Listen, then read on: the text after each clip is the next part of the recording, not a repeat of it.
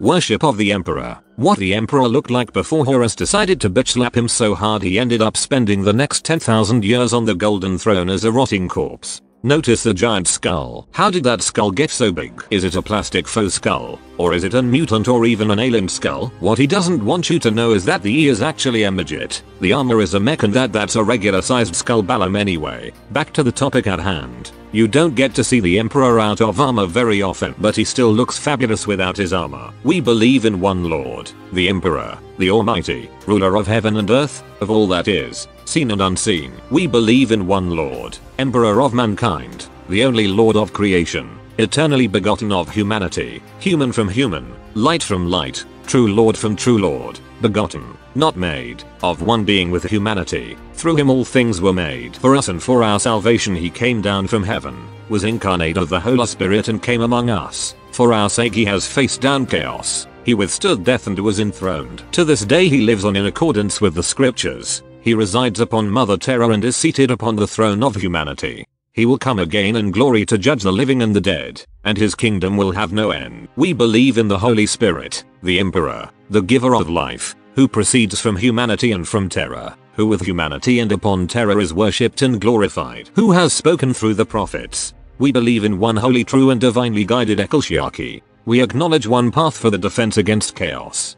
We look for the justice for our dead, and the life of the worlds to come. Amen. The Creed of the Mankind's Council of Nicene of Holy Terra. Most Christian elegant gentlemen will recognize it as a bastardized version of the Apostles' Creed. Did Horus not say that you sought godhood? He built a rebellion upon that claim. How he would gloat to see the Imperium now rob out Gilliman. The Imperium advocates worship the Emperor as the one true God through the Imperial Creed. This creed is propagated and its adherence is enforced by the Adeptus Ministorum and the Inquisition. All citizens and fighters of the Imperium have little to no say about their choice in faith or lack thereof. They must worship the Emperor through the various Ministorum approved faiths throughout the galaxy due to varying cultures. Many planets have their own way of worshipping the Emperor, although these are heavily regulated by the Ministorum to weed out any heretical influences. There is no middle road or compromise that doesn't involve the apostate being on the receiving end of a state-sponsored public lynching. Anyone who defies or deviates from the teachings of the Imperial Creed or even is just perceived to defy it, whether willingly or unwillingly after all, incompetence is inexcusable in the eyes of the Emperor, is condemned as a heretic and is executed. Whether it's going to be fast or excruciatingly slow is dependent on the person judging the condemn. Even if someone hasn't disobeyed the Imperial Creed but is deemed to have, will be treated as if they broke the creed. Forgiveness for one's sins is possible, although these cases are exorbitantly rare, at least the ones that doesn't end with the accused being condemned to a glorious death, and it usually is extremely painful. It doesn't help that some of the members of the *ᴅᴄဃᴇ and Inquisition are so batshit insane that they are killing countless innocent followers of the Imperial Creed for no reason. Now, the only reason the Imperium worships the Emperor is that after his fight with Horus and his internment into the Golden Throne, they pretty much forgot what the Emperor taught them when he preached the Imperial truth. Olympi did not actually tell anyone of the Chaos Gods, withholding the information even from the Primarchs in hopes of protecting them from corruption by hoping that ignorance is bliss.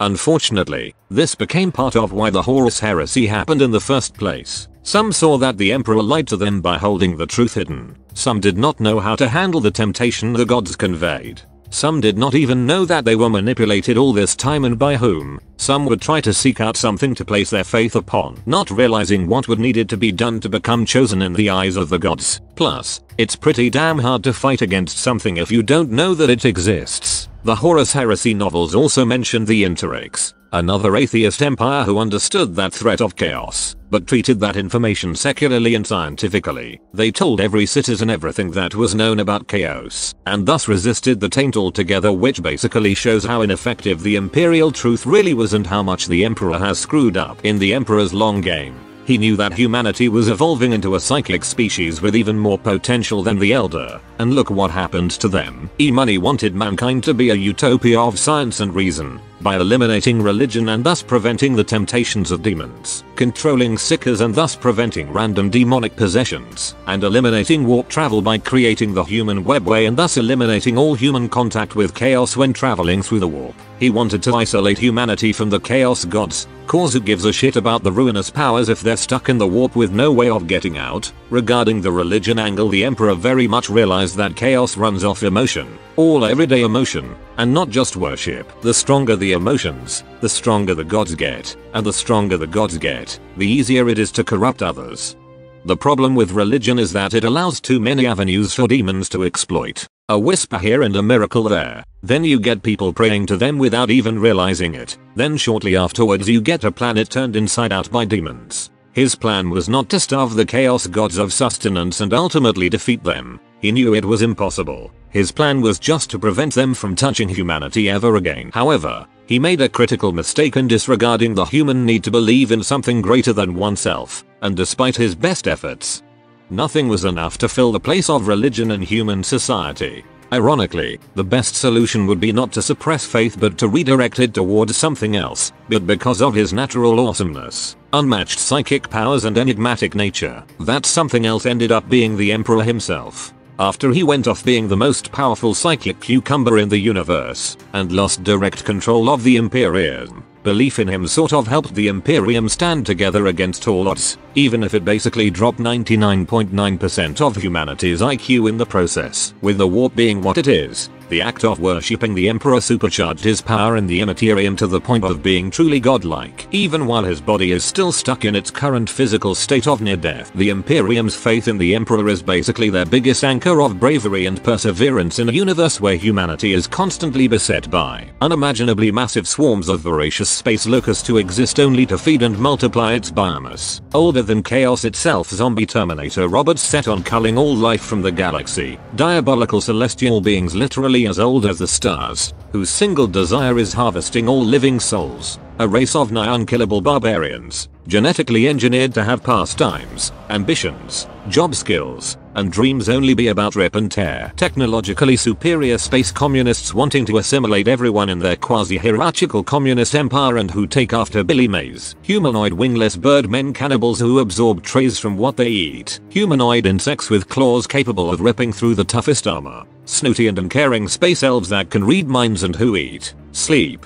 and to have heterosexual sex in the missionary position in planet-sized battle cruisers. Psychotic, hedonistic space elves who routinely torture others to the point of death for sheer amusement before grinding their remains into refined cocaine. Fanatical zealots that knowingly devote themselves to all that is insane. Nightmare horrors made real who will rape and eat, usually simultaneously, any sentient being they get their go-tos on. Deformed, demented traitors clad in power armor and aided by the evilest forms of weaponry and sorcery ever conceived. Trashers who turn their backs on the Imperium and try to destroy it. Homicidal alien, lizard, insect, cyborg type monster pirates that horribly kill you for fun and who may be the puppets of an older and even more malignant civilization. Giant swarms of worms in cloaks who might be older than the old ones who are more sadistic than the Dark Elder and more manipulative than regular Elder and feed on humans in the most disgusting and painful way imaginable. Hint: it involves maggots, massive insectoid hive mind filled to the brim with heavy firepower and has a slow but growing empire that is one of the largest in the galaxy,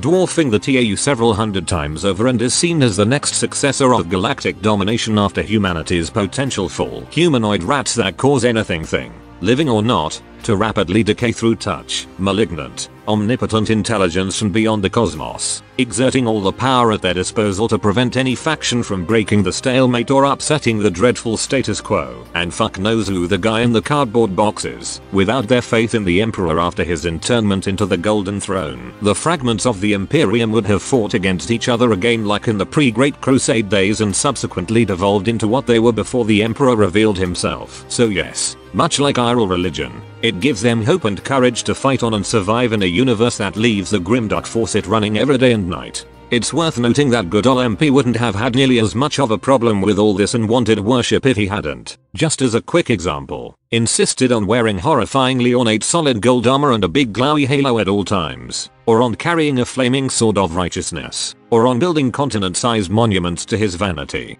or on decking all his personal troops and favored genetic experiments in as much bling as they could possibly carry, or on being 11 fucking feet tall, or on creating a functional pantheon of genetically engineered demigods, one of whom looked like and was referred to as a little angel. If you look like Space Jesus and act like Space Jesus, people are going to take those observations to their extreme conclusions, like what Lorga did when he wrote the Lictitio Divinitatis.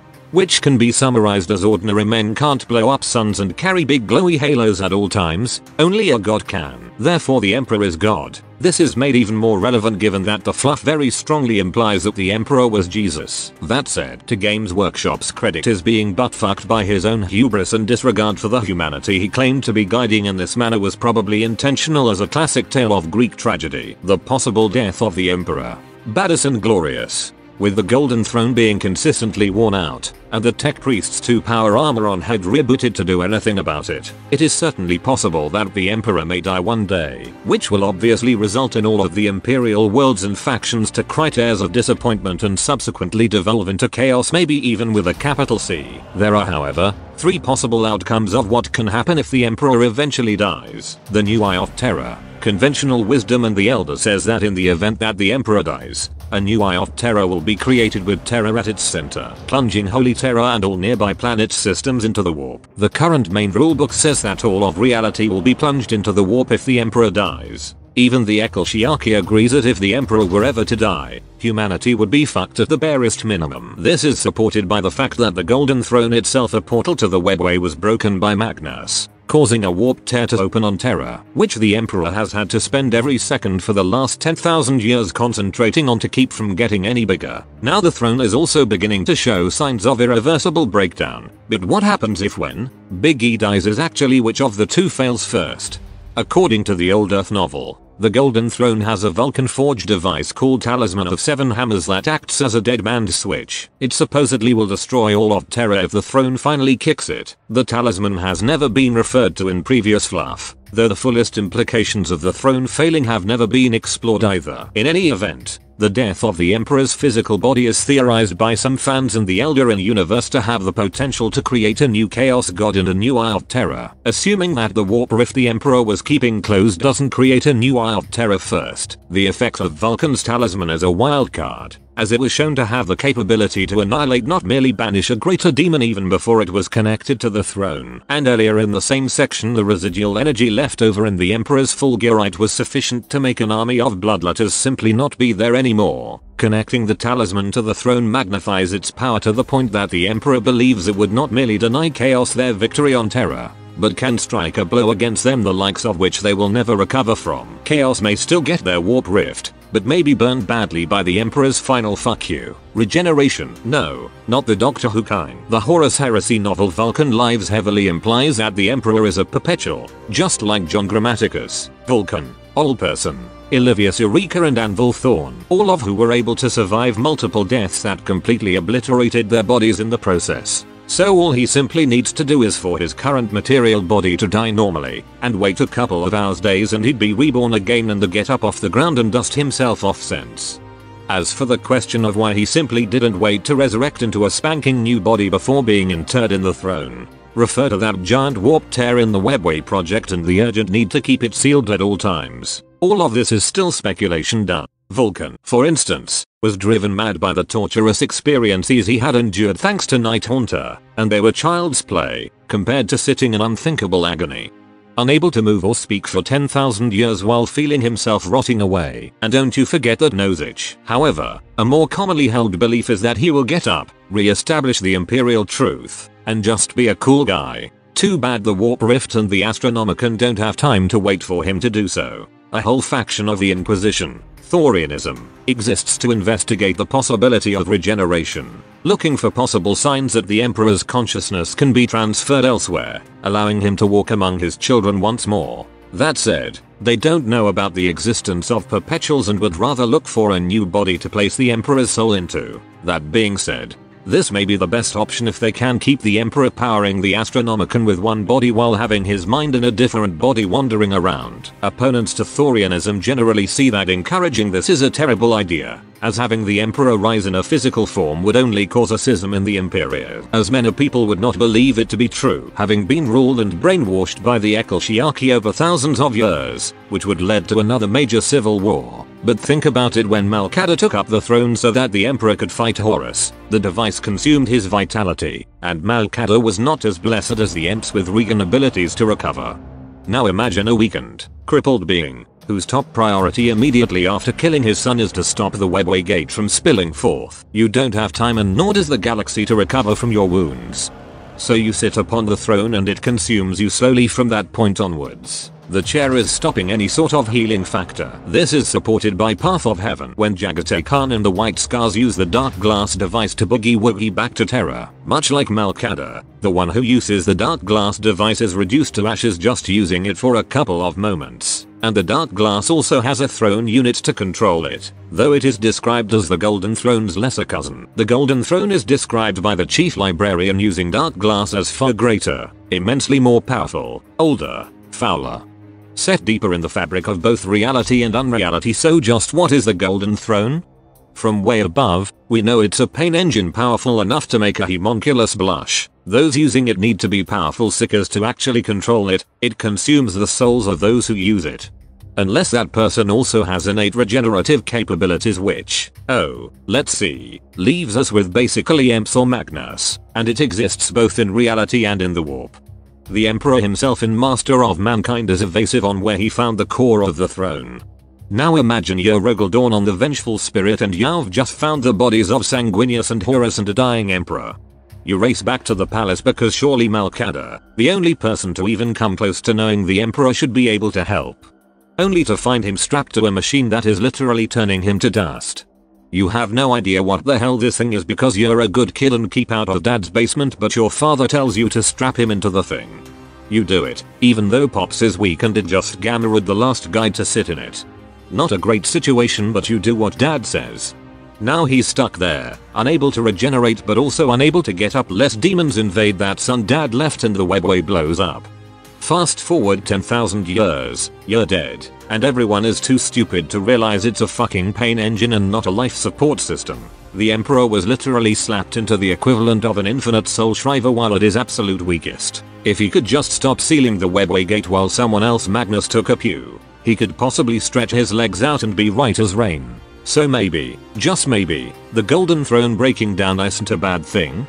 Fuck. Age of the Emperor, here we come. The Star Child. Although years of GW marketing and fluff upgrades have made the third claim rather dubious, many fat guys and optimists still hold out on the theory stating that when the Emperor screwed Horus's soul to the wall, part of the Emperor's soul was also cast into the warp. This soul fragment is called the Star Child, a god waiting to be reborn or perhaps be reincarnated back into a human body. Anyone call for 1ᴅ4ᴄဃ. If the remains of the Emperor were ever to die, the tiny spark of soul left in his body would reunite with the greater whole within the warp, and according to prophecy, force the four chaos gods into stalemate, while the races of the galaxy would be left to battle it out in one last great Ragnarok scenario called the End Times. This theory is tied closely to the Illuminati, a group of either supremely enlightened individuals or dangerous mutant heretics depending on which side of the Inquisition you're on. The Illuminati plan to catch all of the sensei and sacrifice them upon the Golden Throne at the moment of Emperor's death. In a bizarre fusion of new and old fluff, it has been revealed that the Illuminati were a minor Tzeentch cult and the sensei were effectively brainwashed soon to be sacrifices in an attempt to bring Tzeentch to the Materium. Needless to say, they have been purged by the Inquisition. The fluff in the Jack Draco books reveal that the Ordo Hide are a small splinter faction of the Illuminati who seek to turn humanity into a psychic hive mind as a Tzeentch cult, but that the general Illuminati population, including many Ordo Malleus Inquisitors and the Exorcists chapter as well as their unknown successor chapters, are genuinely incorruptible by chaos and are freely permitted to access the Black Library along with Harlequin solitaires. Ultimately, all this would be rendered irrelevant as the Inquisition trilogy was retconned away. It's just like that frustrating moment you experience when you don't know if the squats have been nommed by tyrannids or have never existed in the first place. Beyond the Emperor edit, as stated in the Master of Mankind, the Emperor himself considers he already lost the game to save mankind from consuming itself into the warp while attempting to give the evolutionary jump. With the loss of the webway, he seems to have concluded the only thing that remains is a long decline and there is nothing else to do but to wage an ever-losing war. Or is it? The Emperor himself recognized he isn't omniscient. His foresight can't reach all. During recent years, the writers of Games Workshop have been hinting at a few facts, Let us consider the following. The future is not absolutely written, and this comes from chaos itself. Even Singe can't predict everything perfectly, requiring him to ask his insane bird oracle to clarify on these events. The fall of the Imperium may be inevitable, but mankind may live on. Given the sheer scope of the human exodus, it's perfectly likely that some remnant of the dark age of technology has continued unchanged from its original height. The Cadian pylons, while destroyed, were developed by beings that still exist. The fact the Necrons are still around opens the possibility that they may yet be capable of building replacements, and thanks to Trazyn we know they are capable of closing out warp storms. Oh, and it seems like Uncle Call is working on that. The Akashic records truly exist and are somehow linked to Arch Mechanicus ships such as Speranza. This simple fact means all already existing knowledge is never lost forever, but merely incredibly hard to acquire. Creating humans immune to chaos is a reality. Both the Exorcists and the Grey Knights are evidence to this, and while the process is excruciatingly slow, highly prone to failure and prohibitive in resources, it means mankind can achieve through artificial means a sort of new evolutionary step. Not all Elder died during the fall. Even if we are talking about 1% of the race, it's still a great deal of individuals, and the fact they have managed to kickstart an anti-chaos god is something no one, not even the Emperor, managed to foresee, assuming he did not know that is what the Infinity Circuits were for, which he no doubt did considering how old he is. Eldred has ultimately demonstrated there are other ways to fight chaos by being a dick, and thanks to Eldred waking it up early, if only barely, Robert Guilliman was awakened from stasis. Now he is preparing a new generation of super space marines along with some awesome new gear to help take down chaos. Plus some of the other loyalist primarchs are still out there, and there is a possibility that they could return to help let the Imperium fight its many enemies. And for that matter, Eldred declared by the end of the War of the Beast that the futures of mankind and the Elder are irrevocably interlinked. Add to that the fact the Necrons too have given the Imperium a hand a few times, and you suddenly notice there are more parties than the Emperor interested in not letting the human race fall. Despite the Imperium's hatred of Xenos, they may be mankind's best chance of survival. That said, we still do have to remember that both the Elder and Necrons want the Imperium and each other out of the way eventually in order to rebuild their empires. And the Imperium isn't keen on relying too heavily on the entities who will turn on them in a tip of the hat. On the other hand, desperate times call for desperate measures, and who knows what the future could bring. Nobody saw the Tyranids coming because they hadn't even noticed the galaxy was inhabited until the whole mess with the Pharos device. Not the Chaos Gods, not the Emperor, not the Elder, the Orokin saw them coming. And the Tyranids are both an outside context issue for the galaxy, being the only faction with galactic pull that is completely and unambiguously disconnected from the war in heaven or the Horus. Heresy that serves as everyone else's origin story's ties and a wild card in the fate of the galaxy. Finally, there is humanity itself. While he failed to take into account the fact that humanity is a mass of individuals rather than an abstraction, he also underestimated how this could work for good as well as evil. For every traitor and heretic, there is an equally devoted believer in the inherent goodness of mankind willing to stand against the ruinous powers. And it is on the individual level that the struggle between the ruinous powers and humanity is ultimately fought and decided upon. And one last thing, there is a chance that if the Emperor dies, he might just resurrect or incarnate, and Inid is still out there, so he might still have a second chance. This is further aided by the fact we don't know how quickly he would resurrect himself, being a perpetual. If it is quick enough, or if he remains potent while his soul is in the warp until he revives, he can probably prevent or perhaps even close the Terran warp rift. Then he's back in the game ready to put his powered armor on and kick ass. But then again, that's a huge gamble. We're talking about regenerating over 10,000 years of wounds and trauma on a being more powerful than any human documented. If it took too long, Terrafalls and the rest of the Imperium would be rendered effectively maimed and crippled with the loss of the Astronomicon, dashing any hope the Emperor could have at salvaging the Imperium. Yes, the Emperor failed to avoid mankind's inherent flaws to hinder his great work, ironically, because he was guilty of several of them as well. But he also failed to see a lot of the good things mankind can bring in. In yet another twist of irony, his incapability to predict us may even thwart his own prediction of humanity's doom. Indeed, this is Warhammer 40,000, a cautionary tale about the end of empires, but so was Warhammer Fantasy Battle, and, although we won't like the AOSification of the setting, there may still be more than just a complete failure for the future of mankind in the Emperor. So yeah, this was actually supposed to be all one video, but as I said before, had some technical issues, but like, you know, that's neither here nor there. Anyway, though, for me, I'm a big fan. I really do buy into the Emperor being able to be reborn. The only problem is, as I went over with the warp lift and all that shit, can't, like, you know, with the Tara apart, because you're not just losing Tara, you will lose Mars, like, you know, so fuck you, the Mechanicus might as well be gone as well with that, you know. There's a lot of damage, like, you know, same with the Grey Knights on Titan. You know, there's a lot of shit in that, well, our sector, I suppose, that could go, and if we lose that, you know, the Imperium's gone, but can humanity even survive? You don't know. But, like, I think there is a lot of hope with Guilliman. I used to be one of those people, I used to hate Guilliman. I really didn't like him at all. I just thought, Ultramarines, faggots, all that type of shit. But, like, I'm really enjoying him, and I really love his moments where I am the Senate. Like, you know, that he fucking has moments where he's just like, nah, I'm doing shit my way. Fuck yous. Like, you know, he really could not give a less of a fuck. And I love that. Like, you know, he's not what... He almost feels like a very, very different character than what he was before, what he was written about before.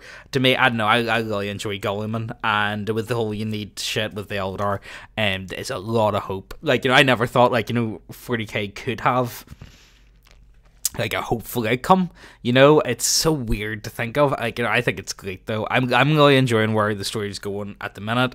I know there's a lot of people out there that hate it, and they just think it's Aegis Sigmarized and, you know, whatever. But I don't know. I think it's pretty cool so far. I haven't came across anything that I think, oh, that's fucking horrible. I hate that. I don't want that. You know what I mean? But like, as always, like, let us know what you think down below, and like, you know, as I said this before, go on 1D4chan if you haven't already.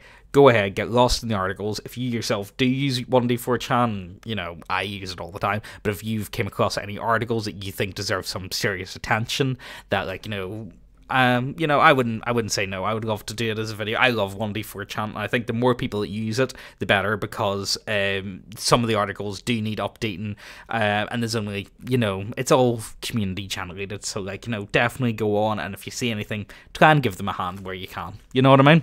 But look, before you do that, also remember to like and subscribe and all that other good stuff. And look, I've been babbling for too long, so look, I'll talk to you in a wee bit. All right? Oh, fuck yeah, this is the shit! Kill me now! Ugh. 2 foot of pink, 1 foot of stink, baby. 2 foot of pink, 1 foot of stink. You can switch it around if you want, if you're a real man. Ah! Yeah!